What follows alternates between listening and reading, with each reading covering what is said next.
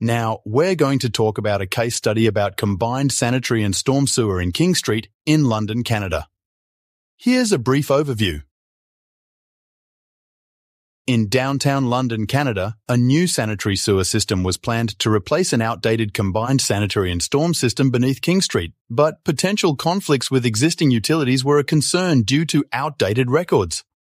To mitigate risks, the city conducted an extensive subsurface utility engineering investigation, revealing conflicts with steam pipes that were previously unknown, leading to a necessary redesign and a 2-year construction delay. The $40,000 investment in the Subsurface Utility Engineering study yielded substantial savings of nearly $80,000, showcasing a 2-to-1 return on investment according to the University of Toronto's conservative estimate.